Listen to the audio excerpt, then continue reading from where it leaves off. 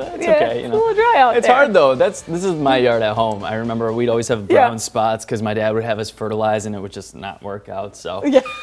standard. I look at some right people's yards and I'm like, how do they do it so plush, so I know. beautiful? Yeah, they're out there with scissors Someday. cutting it. That's goals for you. Goals. He's gonna be get off my I don't even have a yard lawn." right now, but we do have a banana split with us this right is now. rare. So let's bring in Michelle because we had to cut her off short.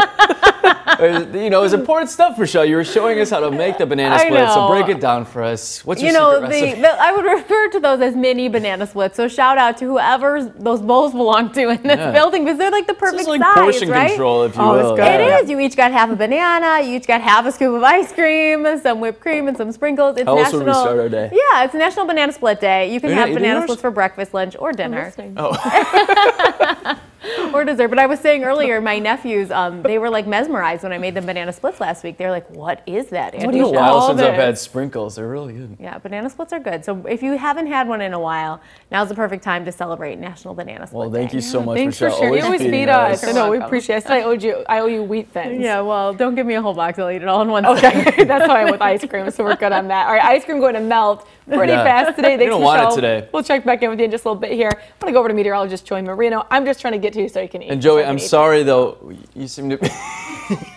It tastes good, Joey. I would share, but I'm very happy that it tastes good, Elliot.